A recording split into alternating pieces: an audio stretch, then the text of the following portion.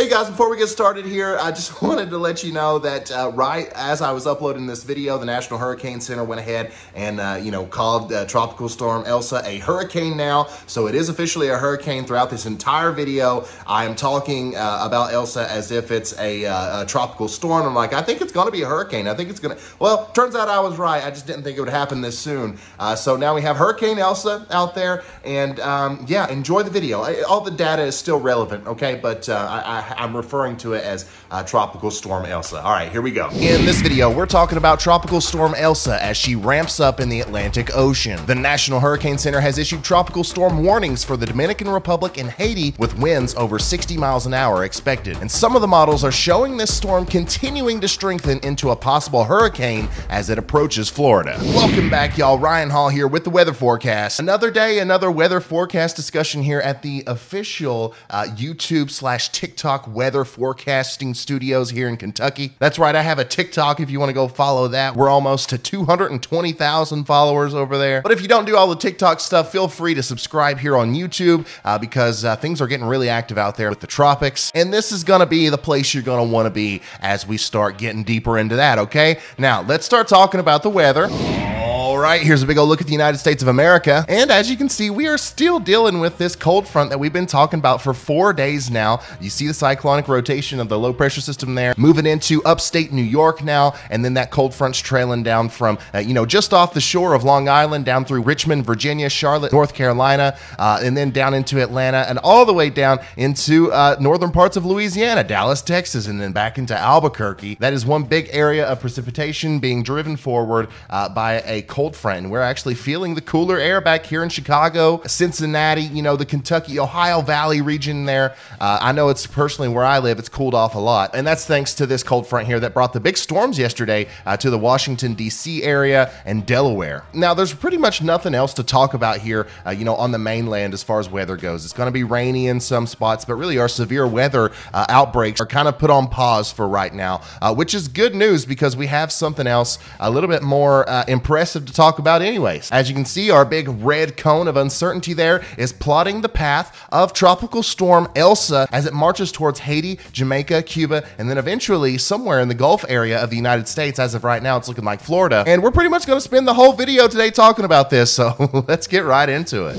All right, so first off, we're going to look at some current and official data from the National Hurricane Center and some satellite imagery. So this is what Tropical Storm Elsa looks like right now as I'm filming this video. You can see here, we've got deep convection out here in the Atlantic Ocean. The center of circulation, even though it's kind of wobbly and it's not really organized right now, does look like it's going to pass right over St. Lucia sometime today, all right? And then once it gets up in here, okay, this is hot bath water, all right? The Gulf of Mexico, the Caribbean out here, it's warm. And one of the things that you look for with an unimpeded track with a cyclone like this, it's moving towards the northwest at around 25 to 30 miles an hour, is, what are the water temperatures looking like relative to what they normally look like this year? And once again, once you get past these islands up in here, we're talking about bath water. We're talking about very warm waters up here. So I do believe that there's going to be plenty of opportunity out here for Hurricane Elsa to surprise us and rapidly intensify more than what the National Hurricane Center is saying that she's going to, all right? It's not like it matters if the water was warm up here or not because the cold never bothered her anyway.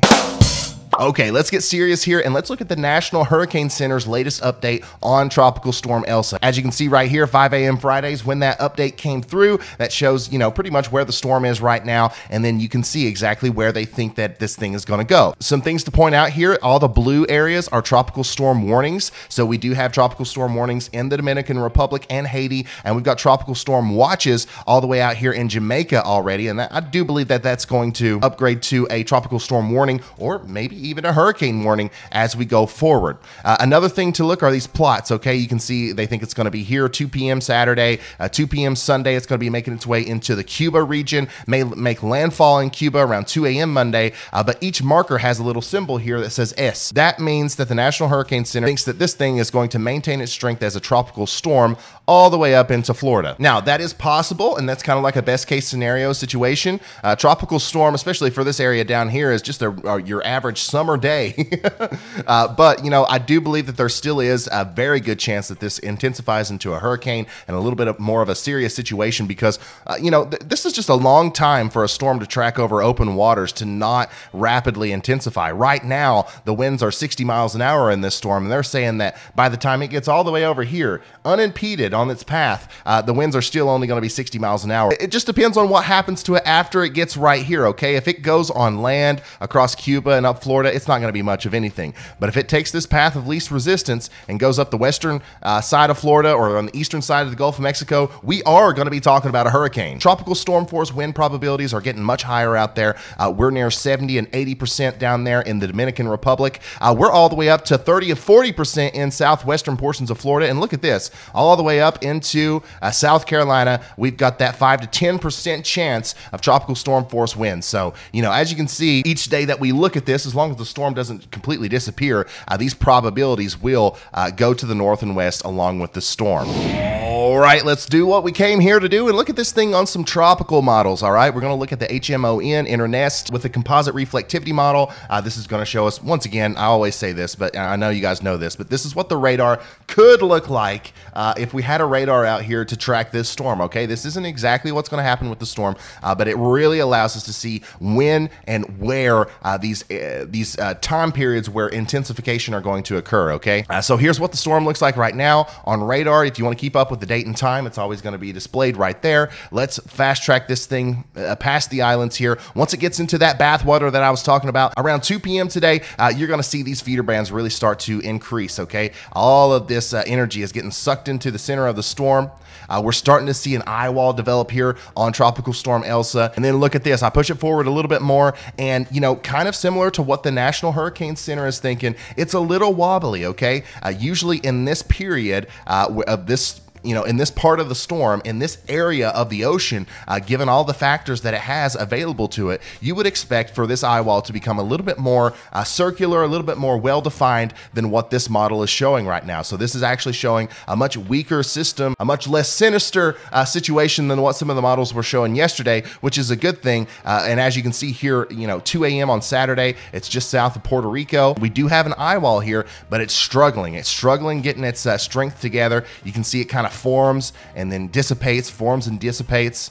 We do see it get pretty strong here as it approaches the southern areas of the Dominican Republic, southern portions of Haiti. We've got Port-au-Prince up here starting to experience some rainfall from Tropical Storm Elsa at this point. Now, this is, I do believe this is probably the strongest portion of the storm that we've seen so far here at 2 p.m. on Saturday. Maybe in that northeastern quadrant of the storm right there, we're seeing winds approaching 65, maybe 70 miles an hour. Now it's been over open waters enough, it's really starting to strengthen. There's that eye wall that we're looking for. It's getting pretty organized now.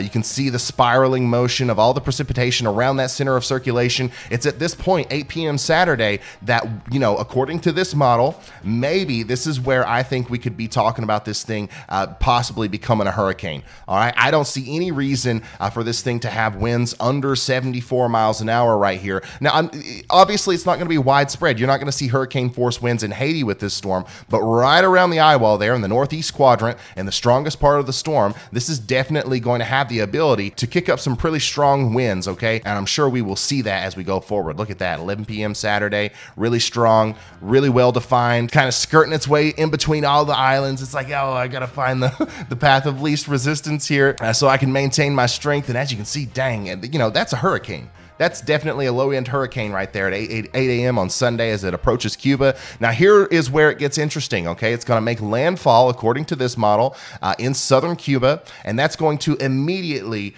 you know, stop the momentum that this storm had as far as intensification goes. We've been talking about this for days. If it takes this path where it goes across land here, all of the momentum and strength that it was, you know, gathering back here is going to go, you know, to the wayside. However, there's still a possibility that center of circulation there could go like this and skirt off to the bottom of Cuba and continue to intensify. And in that case, we're going to be talking about a much stronger storm. But this scenario plays out pretty well because, you know, even though this is going to be a pretty strong tropical storm for Cuba, it's nothing they can't handle. And it really just tears the storm apart before it gets up here and makes landfall again in southern Florida as a very weak tropical storm, or maybe even a tropical depression at this point. Now, that's just one model. We got to take a look at the GFS because it's been consistently showing a big storm. Is it still? Let's find out. All right, here's the GFS model. I have never seen a model be so consistent with the track of a tropical storm before.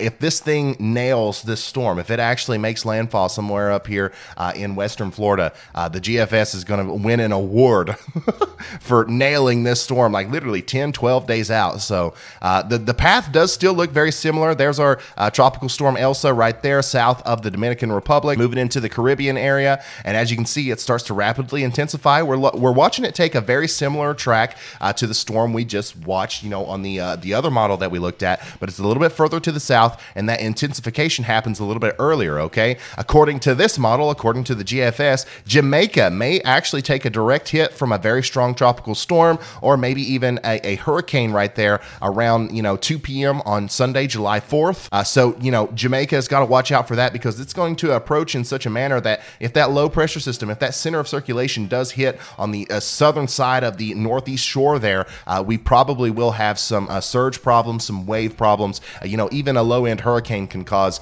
some pretty significant waves and surge there, especially in that part of the world. So we've got to watch that closely for Jamaica. Remember, though, the other model that we were just looking at showed this storm coming up into Cuba. So it's not that much of a difference if you look at it this way, but just the slightest track movement either way is going to make a very large difference. So let's see what the rest of the GFS shows. And there you go. It's showing that it's going to stay off the coast of Cuba, continue to intensify. It's going to cross Cuba there at the thinnest portion of the landmass, and then it's going to go into the eastern portion of the Gulf of Mexico and rapidly intensify once again into definitely a hurricane at this point. If the GFS is right, we are talking about possibly a hurricane making landfall in western Florida somewhere around Cedar Key on July 7th around 8 a.m. Okay, now this is just one model run. Once again, I don't want to freak anybody out, but that does, you know, that's what this is saying right now, and it's been stupid consistent.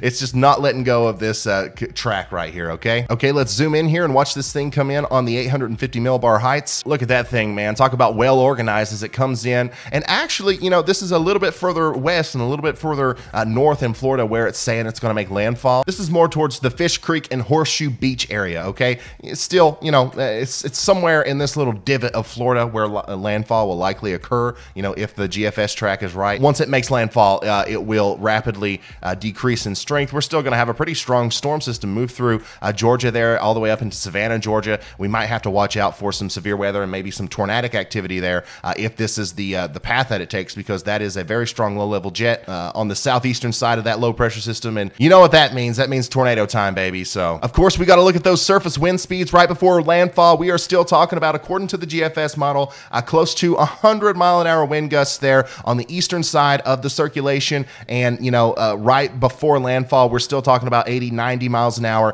This is a Category 1, Category 2 hurricane, possibly moving into Florida, guys, okay? So I know you guys down there that live in Florida, you're not too concerned about anything under a Category 3, and I don't blame you, all right? You know, this isn't going to be the end of the world. This isn't the storm of the century or anything, but I do, you know, want to emphasize that, you know, if you've been hit by a Category 2 hurricane before and you've only been skirted by the outer bands, you don't really know what the Category 2 hurricane actually can, you know, do. This part of Florida getting a direct hit from this direction of a storm is actually pretty rare.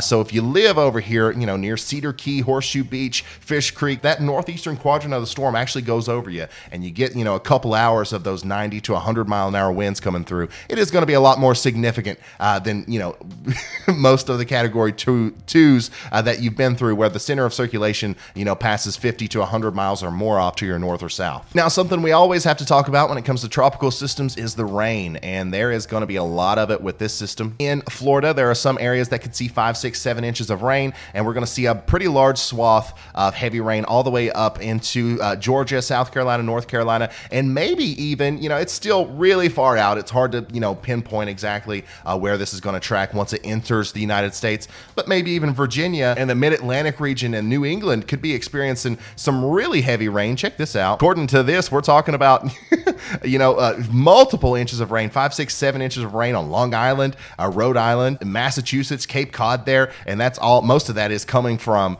our tropical system there. So that would be a really interesting situation. That would definitely cause some flooding and, you know, be a really stormy time for the Northeast there for a tropical system in July, man. What's going on with the weather, son? All right, that's all the weather talk I have for you today. Thank you so much for watching. I appreciate every single one of you for being here. If you want a storm chaser mug or a nice Doppler radar poster, like, you know, any of the weather stuff that I have, I still got that deal running on shop.helicity.co. Use code Ryan Hall, y'all, at checkout for 5% off your entire order. Go rack up on a bunch of stuff. Get you some Doppler radar shoes. You know you want them, all right? And yeah, it helps the channel. So thank you for being here. Smash that like button, subscribe, turn notifications on, and I'll see you in the next one. Goodbye.